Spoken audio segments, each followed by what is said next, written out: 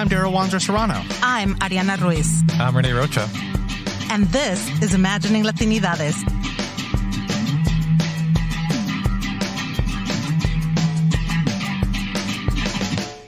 All right, thank you so much for joining us. Our first recorded episode of 2020. I'm still getting used to writing 2020 on things instead of 2019. And I'm guessing that half of the people who are listening and most of the people in front of me are getting used to that as well. That's a nice symmetry. 2020. We're all here today. So I'm Daryl Wanzer-Serrano. I had to think about it for a second. I'm Daryl Wanzer-Serrano. You are still Daryl Wanzer. I can verify that is true. I'm looking at you. You are. I'm Renee Rocha. Ariana here. Didn't the intro say this though? Yeah, the intro said it, but you know, but I feel like at least 50% of the time, all three of us aren't present. Yes. And we all look at Renee. No, I'm kidding. I mean, to be fair, Renee will be leaving a few minutes early. Uh-huh. So there will be sad trombone. Wah, wah, wah, wah. He's just scowling. It doesn't, Renee, that doesn't translate well into podcasting. Yeah. You have to get Awkward into silence. 90% of communication is nonverbal, right?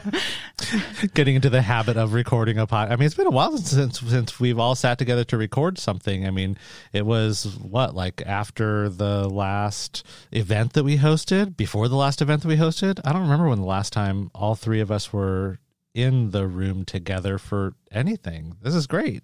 Yeah, I think it has been a while. You're right. So usually we record these episodes like a week or two or 4 ahead of time. Today we're recording it the day before it's going to air, so I'll have fun editing it tonight. The beginning of the semester schedules are always exciting, as I'm sure they are for our listeners who are in academia as well. But we need to get this episode done. It's going to be a little shorter episode because it has been such a kind of messy start to the semester and busy start to the semester for all of us. But we have our first big event of the semester this Friday at the Iowa City Public Library. It's the Latina, Latino, Latinx Midwest Symposium. Correct. And so we'll be bringing out Lilia Fernandez, Sujei Vega, and Teresa Delgadillo as part of that symposium. And they'll be joining us to talk about Latinidad in the Midwest. Yeah, I'm super excited about that. You know, this is a great topic, I think, to address again here at Iowa for a few reasons. One, of course, is that Iowa is kind of, I think, fairly centrally located in the Midwest and has a long history of Latino migration to the state, going back to the, really like in robust ways, going back to the late 19th century and really picking up in the kind of first half of the 20th century. But also this theme of the Latina, Latino, Latinx Midwest is one that has been taken up before here at the University of Iowa in like formal settings. And so it was my first semester. Yeah, I guess it was my first semester or my first year here in the 2012-2013 academic year that 3 faculty were hosting a Latina, Latino Midwest Symposium through the Obermann Center. And that was such a great event. I mean, first it was a wonderful event to have during my first year here in Iowa, especially after having moved directly from Texas. But it was a really important event here at Iowa because it really helped to spark the broader to kind of reignite actually the broader conversations around campus and create demands from the students to have more robust Latino studies programming at the university. So it was those student demands that came directly out of that symposium that led to the kind of like opening to propose the Latino Studies minor that eventually turned into the Latino Studies program that we have today. Yeah, no, I think it's a really good point, Daryl. I mean, that program was the sort of like, in some ways, beginning of the intellectual energy to get us where we are now, where we have this program that we're building and that we're hosting this Sawyer seminar. One of the other interesting things about this is when we think about like even going further back in time and how did like the first sort of Latino faculty who are here on campus get here, like not first ever, but first of this sort of like modern cohort that we have.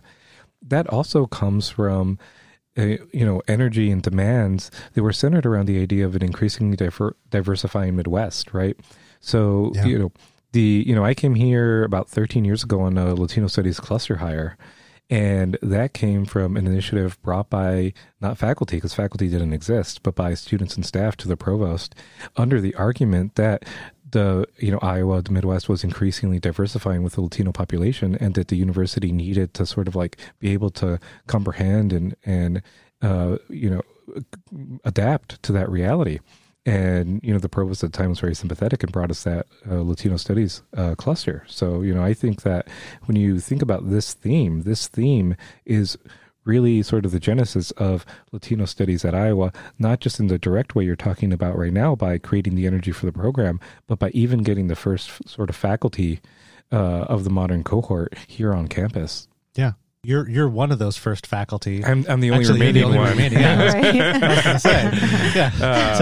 Yeah. But Omar Valero Jimenez, who was one of the people who organized the first symposium that you're referencing, came here in that same cluster hire. So yeah. The other people involved in that first symposium, besides Omar, were Santiago Vaquera Vasquez and Claire Fox. And Claire's still here. She's the head of the English department. And so in many ways, we're thinking about those different trajectories and futures that tie not only that symposium to the growth of Latina studies here on campus, but also to our Mellon Sawyer seminar itself. And we've been really thinking about these things in terms of scale as well.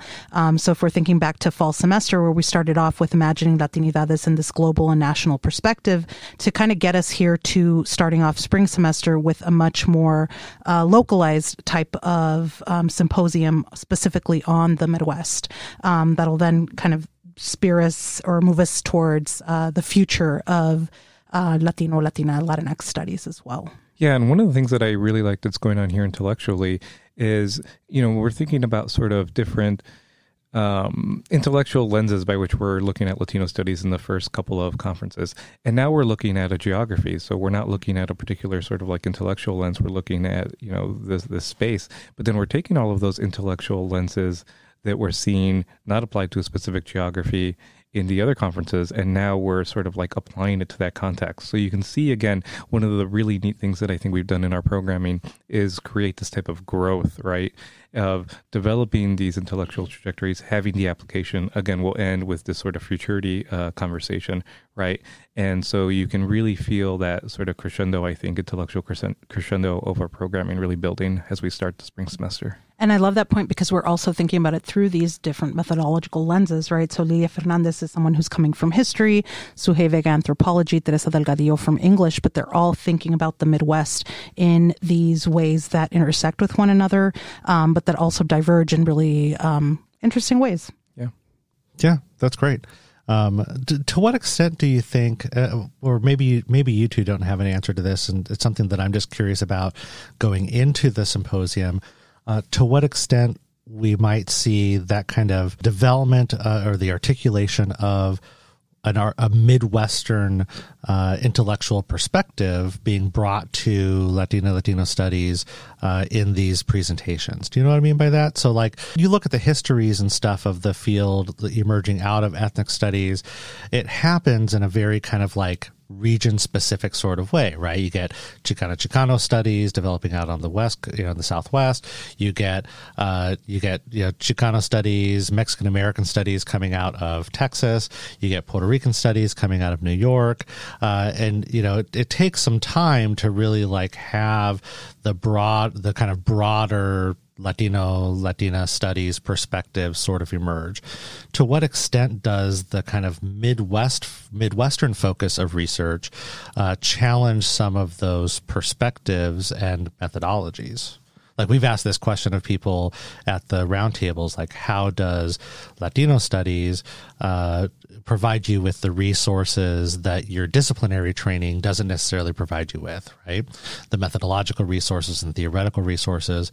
And I'm wondering what a kind of Midwestern focus, right, in somebody's research provides them, and how that helps them rethink maybe some of the ways that they might have initially come to Latino studies, or has continued to influence how they think about and approach Latino studies, right? Yeah. Which this is the identity portion of this is a conversation that we've had multiple times on the podcast about how the experience of Latinidad in Iowa is different than our experience of it in our homes. Yeah, well, I think it's, we've been able to see, if we even just look at the presenters, they've come from a wide variety of geographic locations, but I think that there's been a theme that when we're talking to individuals who are coming from the Midwest or coming out of, not Texas, not California, that the sort of like intellectual questions and the themes that they're asking for are a little bit different. So I'm thinking back to, say, like Gina Perez, who's at Oberlin and, in Ohio, thinking about basically questions about incorporation, questions about belonging, right? Those are really central to the experience in the Midwest, right? As those sort of like boundaries are just different than they are in areas where the Latino population is just a lot larger. And so I think that that's sort of like, I'm not sure it's not answering the question of like, what are theories or methodologies, but at least like the sort of nature of the research question, I think, it's different when you're living in this environment and you're just thinking about things that you wouldn't otherwise be thinking of. Yeah. Yeah.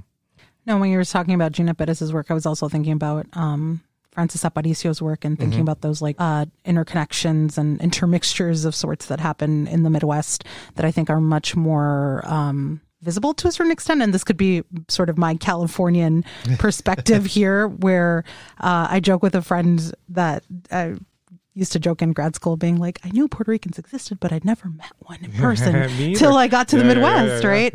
And I think that that's one of those things that's really interesting about even just the classroom spaces as well, where you do have all of these different types of Latinidades that are present and that are very much in conversation with each other. And that's something that isn't new, right? So if we are even thinking about the layout of the symposium for Friday, we start off with Lilia Fernandez. That's really setting the stage for theorizing the history of Latinos, Latinas in the Midwest, right? It's something that's not a new phenomenon, but actually a population that have been here, to then moving to Suhei's work on borders and belonging, addressing the meaning of home and belonging in Latinx, Midwestern, imagined comunidades.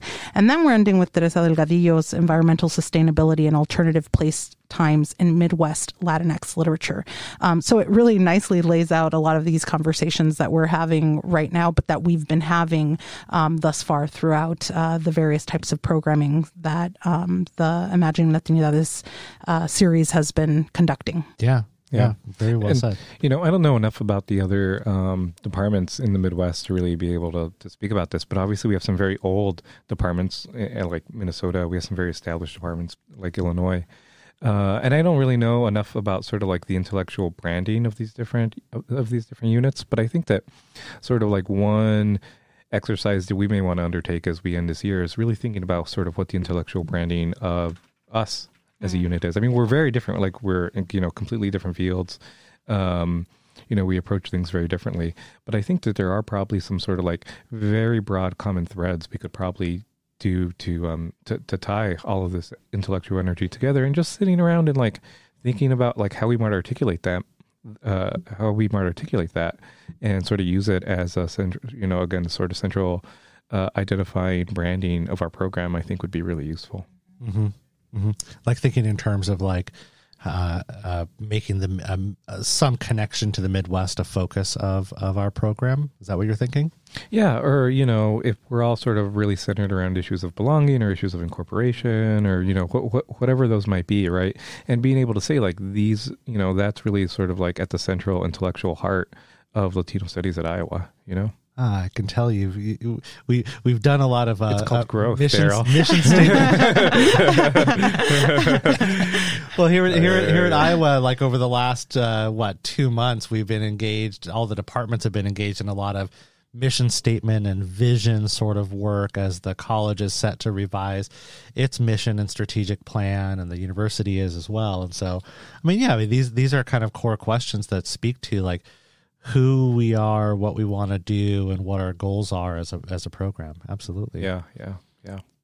I think as we get more faculty, which hopefully keeps happening over the coming years, right? That's definitely a big conversation to have. Yeah. Cool. Although I'm slightly depressed now that we've pointed out how much mission statements have creeped into my mind. you've been interpolated as a subject of the modern entrepreneurial neoliberal university, Renee. That's depressing. Okay, don't say neoliberal. You know, that's a Peter word called it. You're gonna have like dreams about neoliberalism. We can't. Right. All right, so you may not know this, but we just took a quick break because Renee had to leave, and so it's just me and Ariana, and we were talking off mic while we were away. Again, it doesn't seem like we were away because I just edited it to make it seem like it was just a quick breather. I think the smooth transition will be the sad trombones, and then just kind of be like, and now we're back. Yeah, sure, that was it. Yeah. But we're like, oh, that was a tight 15. Like we kind of talked about the main thing that we really had prepared to talk about for this week, but then got to talking and wanted to have a quick conversation because over the break, since Ariana and I are just now getting a chance to catch up, we haven't really like caught up. Today is the first time we see each other in 2020. Yeah, that's wild. Yeah. It's been a while. This is like the longest we haven't seen each other because of all the prep work we've been doing on this Sawyer seminar stuff. I think when we all came in for our just general meeting was the first time in a long time that all three of us, as you mentioned at the beginning, were together in the space. And so it's kind of like, oh, look. We're all together again. We've missed each other. Yeah, it's the rhythms of academic life, especially while planning stuff, is weird, and that's part of why it's like. I think maybe that's part of why the semester, everything has kind of felt thrown off for me in 2020 because we haven't had like our regular meetings and stuff. But I really want to ask you because I know that over break you got to go spend some time in archives, and we started talking about it just briefly and wanted to have the conversation here on recording, and maybe we'll use all of this, maybe we won't, we'll see. Mm-hmm. But the question is, so like I do archival work for my research, and I feel like there are and just knowing other people who do archival work, especially historians, I feel like there's kind of two broad schools of thought about how much people are willing to talk about the archival work that they're doing. So like school A are the people who are like, yeah, I do archival work and let me tell you about what I found. And they want to do that as soon as possible. Mm-hmm. And then there's group B who's like, I'm going to wait till it shows up in print because I'm worried about people like getting the scoop on me or whatever. I fall into group A in part because I don't know, because I can't control my excitement about like archival finds, like the last big lengthy archival trip I did. I found the kind of like what to me is this mythical document that was to see it hold it in my hands was something special. Of the Puerto Rican House of Delegates, when they sent their kind of memo to Congress, basically a breakup letter saying they didn't want U.S. citizenship. Really famous memo, one that like everyone who writes about Puerto Rican history talks about. But I'd never actually like seen the text of it to like hold it in my hand. It's like, oh my God, this is so amazing. And to read it and talk to people about like how just like how sassy this letter is, right? It's just like, it's like, oh, U.S. citizenship is so wonderful for you Americans, but not for us. Right. So it's like, it's not you, it's us. Anyway, so like I want to hear about your archival trip, but at the same time, like I respect and acknowledge that you may not want to talk about it. Yeah. I mean, I think for me, I'll say can't be because I'm still thinking through the connections that it was so this is Michelle Cerros, who was a Chicana writer out of at the time that she was writing two of the texts that I'm looking at, out of the Southern California area. She grew up in Oxnard area. And so her collection is now at CSU Channel Islands.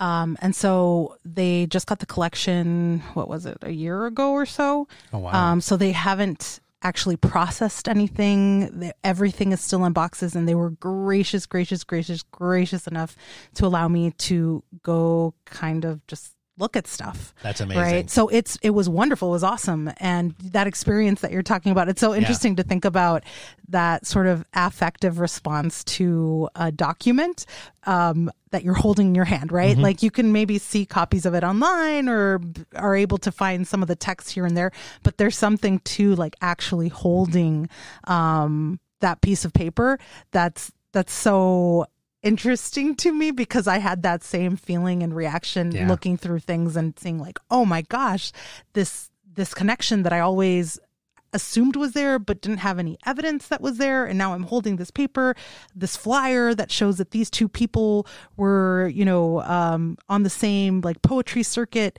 in the 90s in Los Angeles, like things like that, right? Oh, they got flyers in that collection? Yeah, it's such an that's really so interesting connection, or collection rather, because there's just so many stories that can be told from it, right? Yeah. And so that's why I'm like, I guess I'm kind of Camp B or in the middle of A and B, just because I've gotten the opportunity to look at these materials and there's things that are connecting, but I still need to, now that I'm back in Iowa City, it's like, okay, now what do I make of everything that I saw? What are those threads that at that particular moment I was making and just like seeing things? Now I can kind of step back and see like, what are the threads that I do want to pull out? That I think I would like to say a little bit more about, right? Yeah. But it was great. I mean, it was one of those where you could stay there for days and days and days to really be able to appreciate all of the different pieces. Yeah. It's also, I think, for me, it was very emotional, I guess, at times, just because this is a writer that very much impacted me and my scholarship. And so to be able to look at journals or even planners where she'd have certain things noted on there, or shows that she was going to go see, things of that nature, where it was just like, oh my gosh, it adds a different dimension to the work. What a rich sounding collection that is. That's so amazing. It's awesome. It's awesome. And she's someone who, we're talking about journals from her in primary school. Shut up. So like in terms of seeing her evolution, even as a writer, right? Wow. Like to see she was always a writer, and the stories that she would write as a little kid, and how there's this great college notebooks that she has. And so you see this sort of introduction to Chicano and Latino literature as well, and how that starts to influence her journal entries or just her general thinking and sort of these side notes that she'll have. So all of these different things that just came together in really beautiful ways, and that I just found absolutely fascinating. And like I said, right now I'm like, so many wonderful things, which one to pick or which one to talk about. And so right now it's sort of like the processing. I don't know if that's sort of a stage that you kind of go through. No, absolutely. Yeah. As you're looking at the archives, where you're like, okay, I just saw all of this awesome and amazing stuff. Now what? Yeah. So that's kind of where I'm at. Well, yeah. And all that amazing stuff is, I mean, certainly it's going to go into your book, but then there's also like little side projects that are going to come out of it, I'm sure. Right. How many days did you get to spend there? So this was my second time there.